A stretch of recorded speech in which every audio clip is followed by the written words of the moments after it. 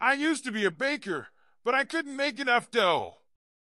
The phrase "I used to be a baker, but I couldn't make enough dough" is a play on words that uses the term dough with a double meaning.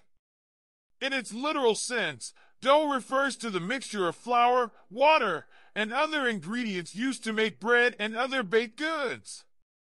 However, in colloquial language, dough is often used as a slang term for money. So, in this context, the statement is a humorous play on words. The person is saying that they used to work as a baker, but they couldn't make enough money, dough, from their baking job. It's a pun that combines a person's former occupation with a reference to their financial situation, implying that they left their baking career because it wasn't financially rewarding.